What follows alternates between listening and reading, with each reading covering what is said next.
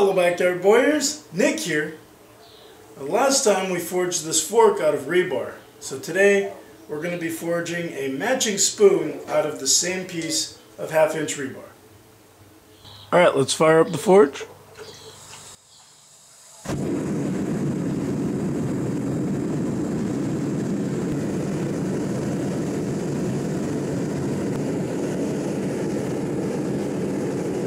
I'm going to start by flattening out about 2 inches of the end.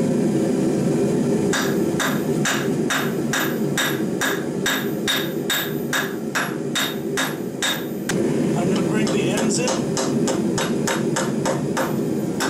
to start on the spoon shape.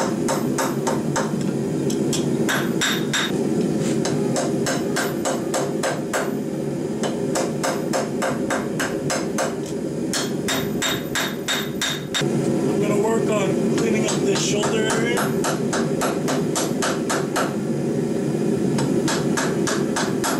Now I'm going to start working on the center of this spoon with a ball peen hammer, just to thin everything out and get a nice spoon shape.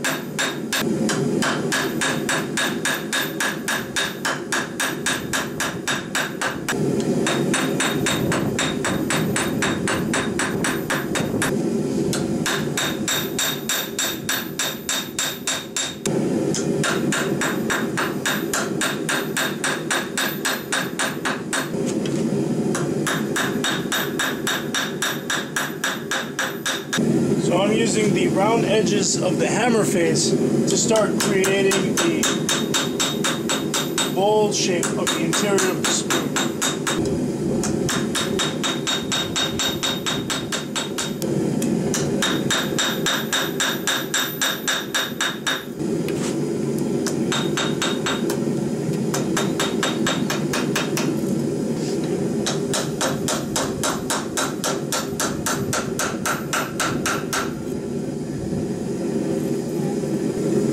Now we're going to cut the handle at about 6 inches from the base of the spoon. Alright, so here it is after forging. Now we're going to start grinding it to shape. So now I'm going to use the angle grinder and just start grinding this to shape. Right now it would be a pretty decent soup spoon, maybe not as deep as I'd like, but it's a decent shape for a soup spoon. I think I'm going to taper it quite a bit more though. Make it more like maybe a tablespoon or something like that.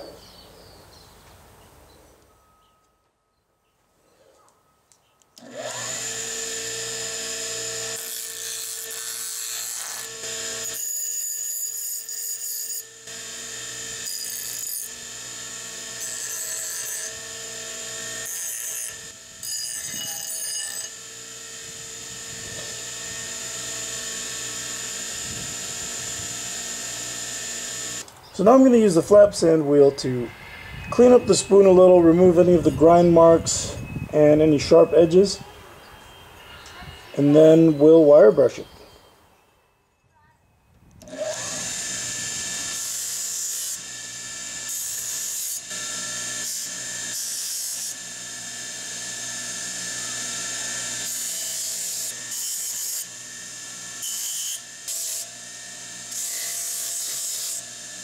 So now I'm going to use the wire wheel to get everything that I couldn't get with the sandpaper, clean everything off, remove some of the scale, and then I'm going to apply a beeswax finish.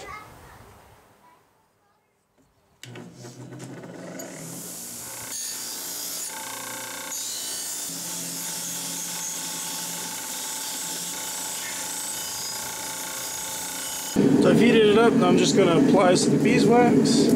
And watch out because it might catch fire like that.